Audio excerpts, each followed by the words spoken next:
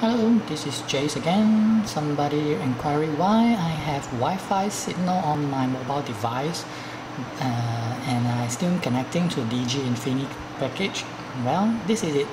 I'm using the USB tethering through my Android phone, and this is what I got, USB modem. And here is my router. I'm using Asus AC68U, and basically I'm connected through my Android phone.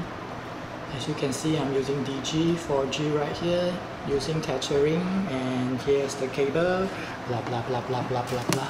And you can see behind, I'm only connected through USB, and then the Y cable is not connected. And this is my Streamyx modem. Yep, a lot of dust over there. And here it is. I'm connecting through USB and using Digi 4G account. So whatever you see on the Wi-Fi signal on my devices, no worry, I'm not using any other connection because I don't have any Unify, and Digi have the best coverage at my area compared to Masses and Cellcom. And this is it.